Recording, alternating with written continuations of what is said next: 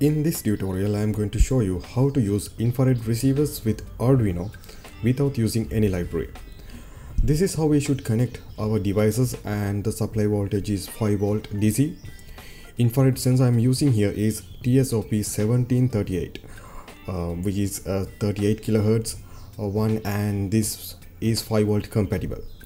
I have used digital pin 4 and 5 for controlling the relay module and the digital pin 8 as a signal input. And that is all for the diagram. So now we will check the source code. At first, I have declared and defined some variables here, and they have been defined as volatile variables to avoid compile optimizations. This has to be done because we are using interrupt service routines, and some compilers optimize global variables if they are only used in interrupt service routine function. So what will happen if we do not define variables used inside the ISR as volatile? They will be removed by the compiler, assuming they are not used in anywhere inside the program. So this will only happens with interrupt service routine functions. And then I have few function prototypes here. I will explain their functionality later. Before going into the programming part, I will explain the format of an infrared data stream. The remote I am using here has this format.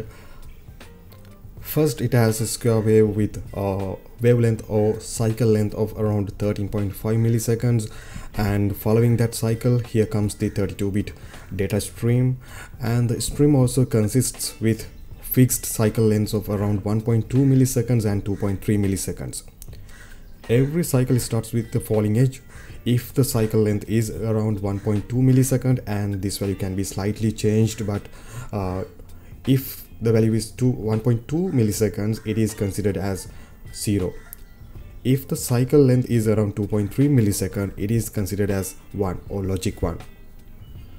So the first part of the code is that I'm going to go through is actually the setup function, and here I have relay controlling part, actually the relay controller config function, and I'm using direct register controls instead of using Arduino native pin mode or digital write functions for this.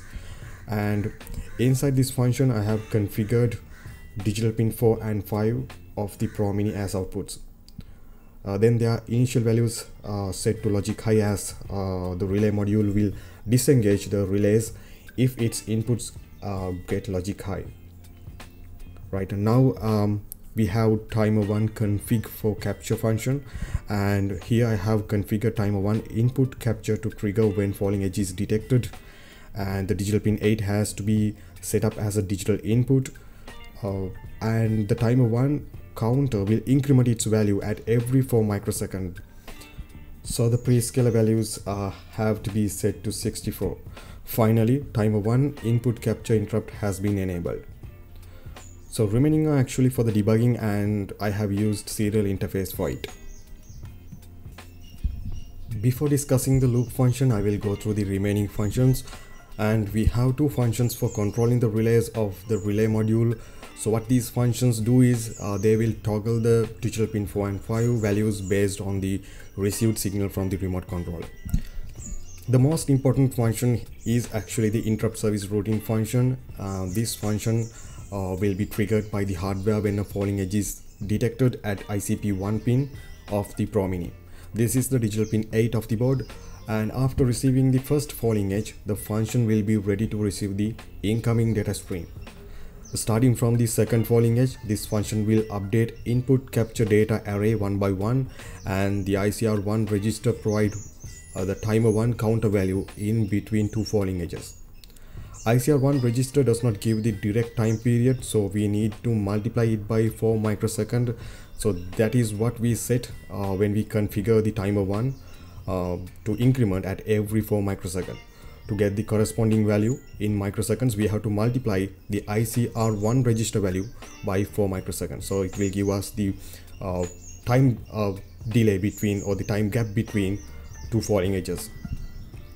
During this process, if any cycle occurs in which has more than 2.5 millisecond length, this process will be reset and will start again with a new falling edge. Otherwise, it will capture all the incoming data as the time periods and put them in the array. After each interrupt, we have to reset the timer. So that is why I have set timer 1 to 0 at every interrupt cycle. Now we have to discuss the get command function, and this is where where the captured data is decoded, and the decoding process is pretty straightforward. Considering the captured cycle length, the corresponding bit will be chosen and the bit will be set in the receive stream. So after each bit is set, current value of the receive stream will be left shifted by 1 unless it is the last value of the received array. Then the value will be displayed on the serial monitor for debugging. This will help you to identify the data sent by your remote because different devices have different values. So the remote I am using is actually a TV remote. The manufacturer is LG, right? If your remote controller manufacturer is different, and if you are using a different remote controller, you will not get the same values as I get. So depending on the value you get, you have to set it in the code, in the corresponding code lines.